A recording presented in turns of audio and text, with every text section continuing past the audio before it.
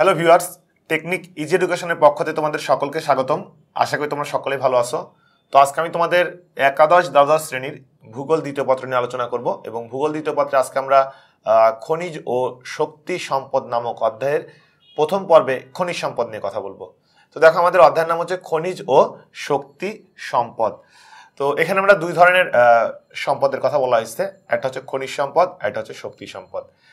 তো আজকে আমরা প্রথম পর্বে খনিজ সম্পদ নিয়ে কথা বলছি। তবে এই খনিজ সম্পদ নিয়ে আলোচনা করার পূর্বেই যেহেতু আমরা প্রথমে নতুন একটা অধ্যায় শুরু করতেছি, সুতরাং এই অধ্যায় সম্পর্কিত একটু ধারণা আমাদেরকে রাখতে হবে এবং এই ক্ষেত্রে আমরা খনিজ শক্তি উভয় সম্পদ সম্পর্কে একটু ধারণা নিব।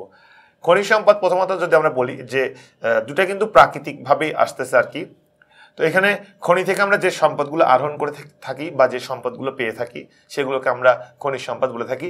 বিশেষ করে এই ধরনের সম্পদগুলো ভূগর্ভস্থ সম্পদ হয়ে থাকে, অর্থাৎ ভূগর্ভ থেকে আমরা যে সম্পদগুলো পেয়ে থাকি সেগুলোকে আমরা বলতেছি কি খনিজ সম্পদ। তাহলে আমরা এই যে খনিজ সম্পদটাকে যখন এই যে আমরা খনিজ সম্পদ বলতে এখানে কি বললাম যে আমরা কয়লা বা প্রাকৃতিক গ্যাস সেটাকে যখন আমরা ব্যবহার উপযোগী করে নিচ্ছি তখন কিন্তু সেটা কি শক্তি সম্পদে আমরা রূপান্তর করতেছি। তাহলে এই দুটার সাথে কিন্তু আমাদের একটা প্রকৃতির সম্পর্ক রয়েছে, প্রকৃতির সম্পর্ক কিন্তু এখানে একটা বিরাজমান রয়েছে।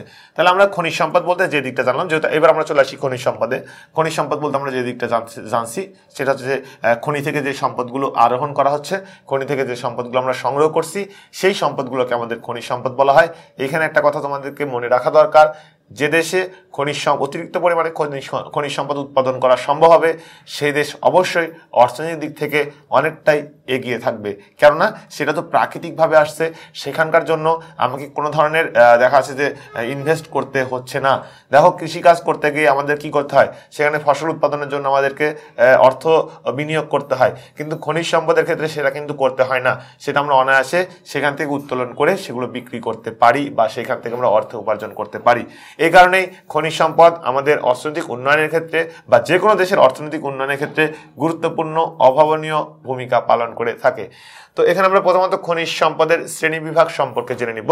প্রথমে আমরা জানবো যে খনিজ সম্পদকে দুইটা ভাগে ভাগ করা যায়। আমরা একটু ছক আকারে দেখি বিষয়টা।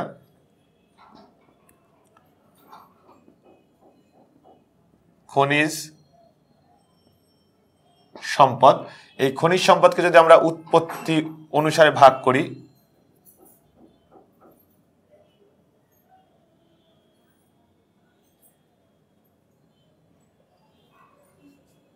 উৎপত্তি অনুসারে ভাগ করি, উৎপত্তিগত দিক থেকে যদি দেখি তাহলে দেখবো এখানে দুইটা ভাগ পাই। একটা হচ্ছে জৈব খনিজ,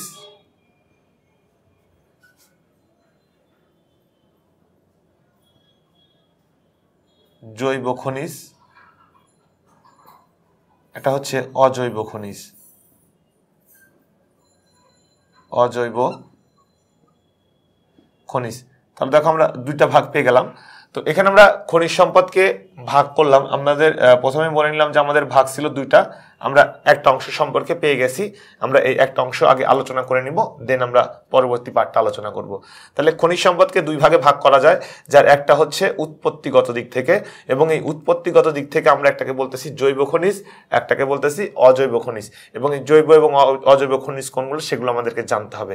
জৈব খনিজ যদি বলি সেক্ষেত্রে আমরা দেখব যে যেটা আমাদের জ্বালানি হিসাবে আমরা সরাসরি ব্যবহার করে থাকি সেগুলো কিন্তু আমাদের জৈব খনিজের অন্তর্ভুক্ত হবে।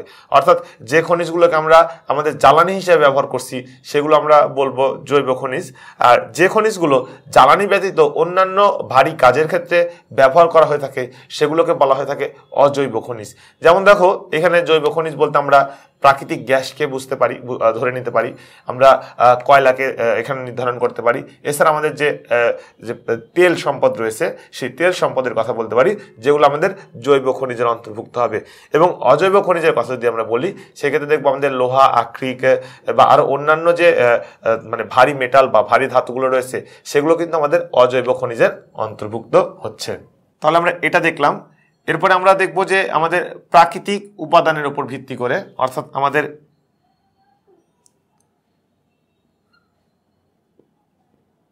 প্রাকৃতিক উপাদানের উপর ভিত্তি করে, উপাদানের ওপর ভিত্তি করে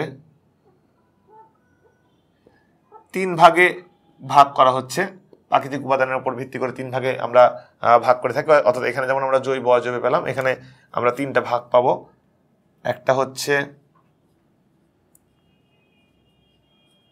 ধাতব, একটা হচ্ছে অধাতব, আর একটা হচ্ছে জ্বালানি।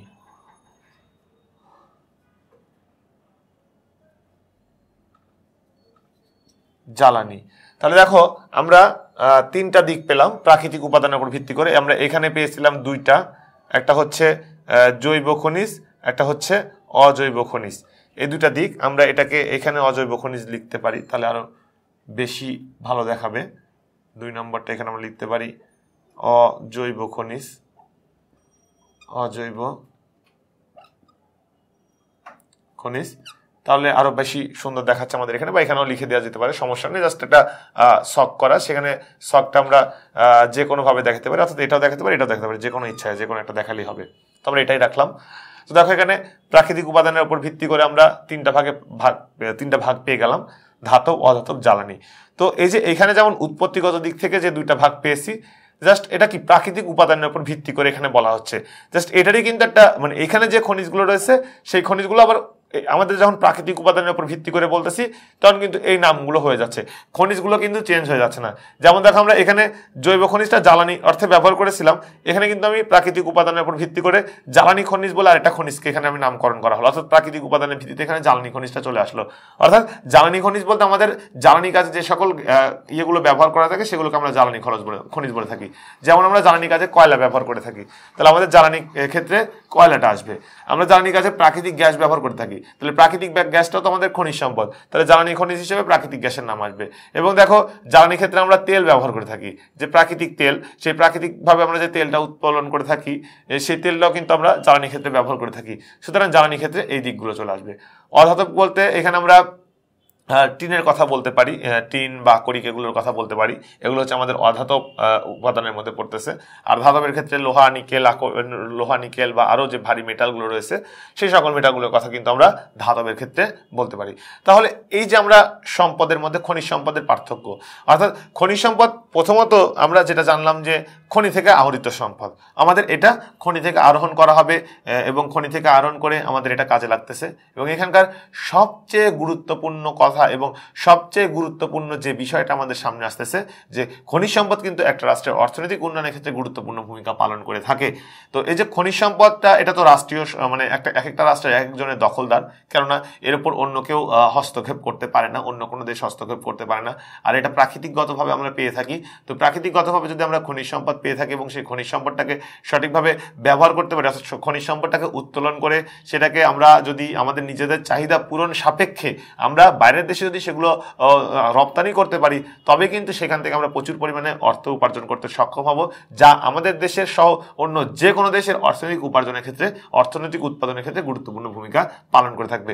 সেই দৃষ্টিকোণ থেকে বা সেই আলোকেই আমরা খনিজ সম্পদের শ্রেণী বিভাগটা দেখে নিলাম। এবং এই শ্রেণী বিভাগের ক্ষেত্রে আমরা উৎপত্তিগত দিক থেকে 2টা পেলাম, একটা হচ্ছে জৈব খনিজ, অজৈব খনিজ, এবং প্রাকৃতিক উপাদানের উপর ভিত্তি করে আমরা 3 ধরনের খনিজ পেলাম, একটা হচ্ছে ধাতব, অধাতব এবং জ্বালানি। এই 3 এবং 2 এই 5 ধরনের খনিজের সমন্বয়ে আমাদের খনিজ সম্পদ বা খনিজের শ্রেণী বিভাগটা রয়েছে। এমন আমাদের যদি অর্থনৈতিক দিক থেকে বা আমাদের সার্বিক জীবনযাপন পদ্ধতি থেকে খনিজ সম্পদের কথা বলি, সেক্ষেত্রে আমরা নির্দ্বিধায় বলতে পারি যে আমাদের জীবনযাত্রার মান উন্নয়ন এবং জীবনযাত্রাকে গতিশীল করা এবং আমাদের অর্থনৈতিক উন্নয়নের ক্ষেত্রে খনিজ সম্পদ গুরুত্বপূর্ণ অভাবনীয় সাফল্য বজায় রেখেছে এবং আমরা এখান থেকে গুরুত্বপূর্ণ সাহায্য পেয়ে থাকি এবং আমাদের অর্থনৈতিক চাহিদা সহ আমাদের জীবনযাত্রাকে গতিশীল করেছে।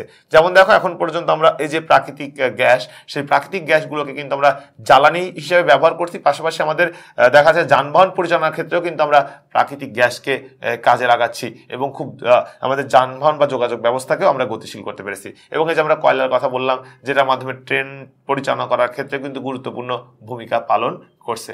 তো এই ছিল হচ্ছে আমাদের খনিজ সম্পদ সম্পর্কিত ধারণা বা খনিজ সম্পদ সম্পর্কিত আলোচনা।